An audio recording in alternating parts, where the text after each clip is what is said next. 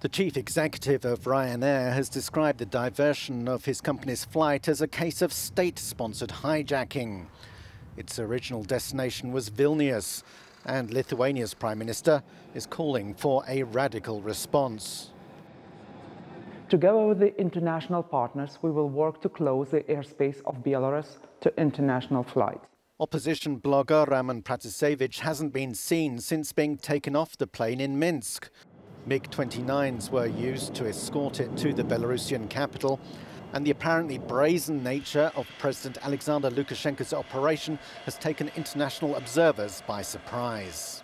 I think he's sending a number of messages. The first is that he really now doesn't care anymore what the international community thinks.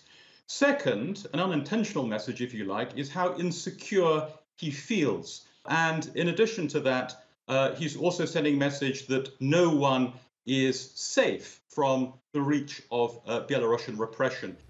Russia, meanwhile, has praised Belarus for promising to set up an inquiry into the incident.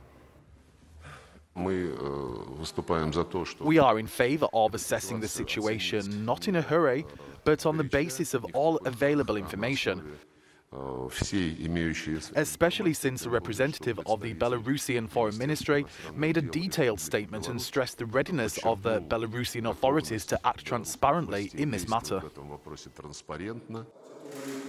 President Lukashenko's government says the flight was diverted because of a bomb threat, and that the president himself took control of the operation to ensure its safe landing. Richard Good, Euronews.